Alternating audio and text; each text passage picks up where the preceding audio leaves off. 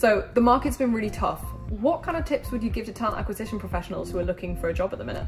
Obviously, over the past 2.5 years, TA teams have grown exponentially. And as a result of that, we now have larger TA teams with slightly more specialised recruiters. This is particularly within some of the bigger tech companies, of course, and mid-sized companies also. Currently, we're in a bit of a market where it's very much the early stage tech startups and scale-ups who are hiring, and they're looking for a generalist recruiter who can lead on all things talent acquisition. Here are 2 tips that I'll give you that I think are really useful for a product recruiter, a slightly more specialist recruiter in this market.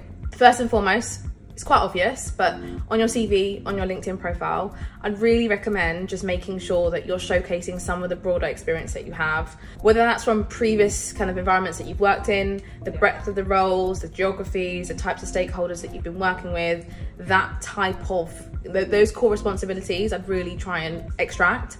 Whether that means you kind of put a core summary at the top of your CV that you're kind of including some of the high profile placements you've made and so forth, I'd recommend doing that. And then the second thing, I heard a recruiter tell me the other day actually that they're knowledge sharing at the moment.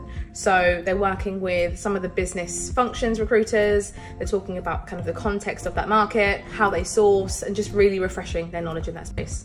Thanks, Tom, that's really useful actually.